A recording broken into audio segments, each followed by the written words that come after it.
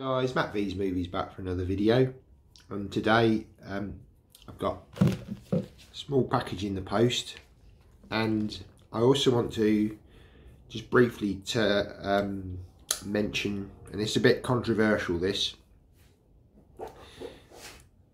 why I turned this off. Okay, so just before we start the video, if you're new to the channel, welcome. Please consider subscribing by hitting the subscribe button down below and hit that notification bell. Welcome back to existing subscribers. Hope you're doing well. Please consider commenting on the video. I'm sure this might bring some comments. Please also give the video a thumbs up. Really do appreciate it. Please follow me on Instagram. I'm on there as well. And yeah, I sometimes post videos and some pictures on there. So yeah, go follow me over there. So, why did I switch this off? Now, this is probably quite controversial. I haven't ever seen this film as a child, and so I'm going into this as an adult, and I watched probably about 45 minutes of this, and unfortunately I had to turn it off. I couldn't get into it.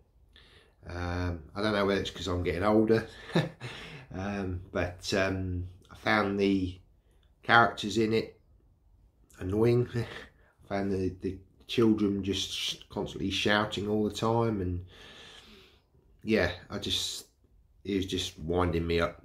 I just thought, I can't continue with this. Now, I'm being honest, which I think you should be, you know, whether you like a film. Not everyone likes the same sorts of films, and I know that a lot of people do like this film, and that's fine.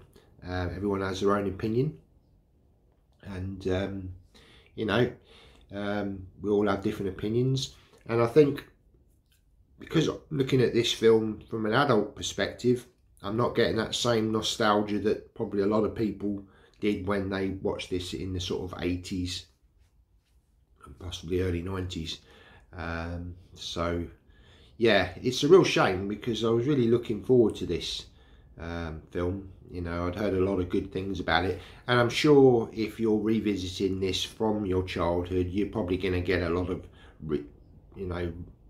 rewatchability from it. But for me, no, I just could not get through it. Now, I have to say, the 4K picture quality is brilliant. You know, it was a really nice looking transfer. The sound sounded good. I mean, I was only watching it on TV, so I didn't have the surround sound or anything like that on. But yeah, great picture quality. It looked really good. The HDR was, you know, doing a good job. But unfortunately, no, this film just not for me, which is strange, because I really love the Indiana Jones films, action, adventure, all these kind of things. But I have to say, I'm not the biggest fan of E.T., which is a similar kind of film, I suppose, with sort of children in it. Again, watching that as an adult, I can take it to a certain point, but it's not my favourite. But no, I'm afraid for me, I couldn't get through this, so it's just not a film that I want to revisit. So there you go, folks. That's just an open, honest review from an adult perspective. You know, this just isn't for me, this film. So okay, so we'll get on to the unboxing now. So just wanted to sort of put my thoughts out there. Let's get into this package.